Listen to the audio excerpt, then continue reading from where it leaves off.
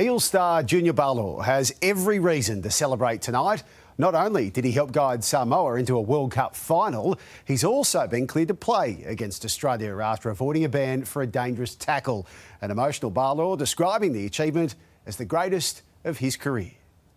Arriving back in Manchester after a long journey from London, Samoa are still coming to terms with their record-breaking win, the first Pacific nation to make a World Cup final. We saw some incredible pictures of you on the field, overcome by emotion. What was that moment like? Yeah,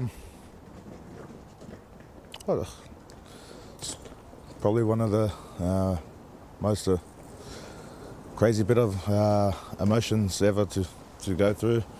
I was happy. Part of me was a bit relieved after how tight that game was, but I think it was more so the sacrifice that we knew we were making when we first put our hands out to come and play for Samoa, and that's exactly the reason why. You've done a lot in the game. Is this the highlight of your career? Yeah, it is. It'll have to be. You know, I've got a lot to celebrate in my career, but hopefully a lot more to come, but this is definitely right up there.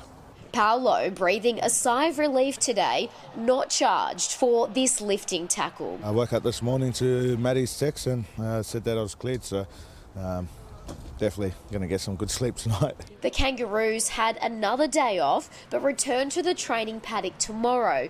Josh Addo-Carr knows the crowd will be against them in the final, and he's embracing it. No, 100%. It's I used to be like, when I was a young fella and that, I used to be real nervous and all that kind of stuff, but now I'm a veteran now, I think. In Manchester, Emma Lawrence, 9 News. Jackson Hastings has reached an agreement with the Knights, which will see him head to Newcastle on a 3-year deal. In return, the Tigers will receive former Origin star David Klemmer. The Knights' other new recruit, Adam Elliott, is on track to start the season, despite a painful groin injury that forced him to miss the Raiders' semi-final this year.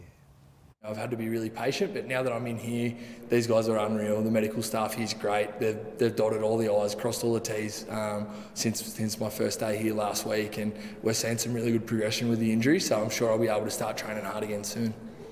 The Knights begin their season against the Warriors.